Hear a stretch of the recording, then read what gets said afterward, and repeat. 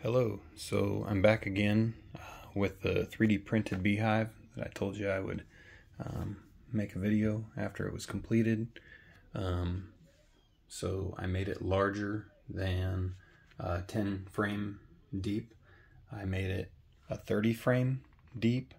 They call it a long Langstroth hive. There's a few videos on YouTube that you can watch the Langstroth hive and how they've modified it to be longer so that you don't have to stack it. So that's the idea, is not stacking, but having the bees build out instead of building up. So they do work, and the fella that I seen the video on, he's very knowledgeable.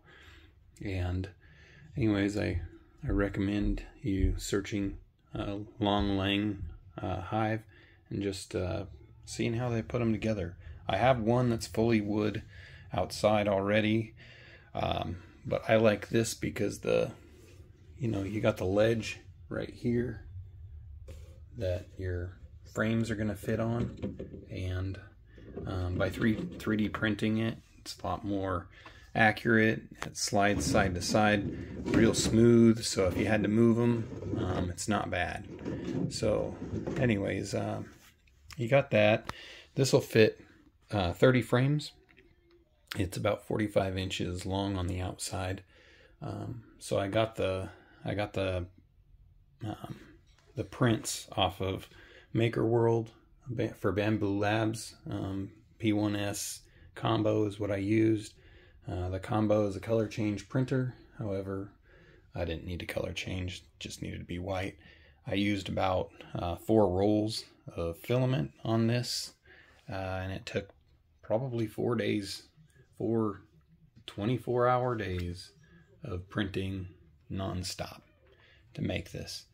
So it just goes to show the large projects you can make. Each segment, you have to bolt on with these plastic screws that are also 3D printed. But anyways, so I'm going to encase the entire thing in wood all around it. I'm going to leave a little gap up top so that way I can put slats across about yay wide.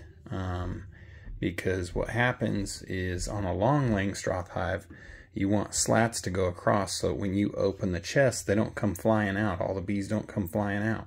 And so you make them somewhat tight to where bees can't get in between the slats and come at you.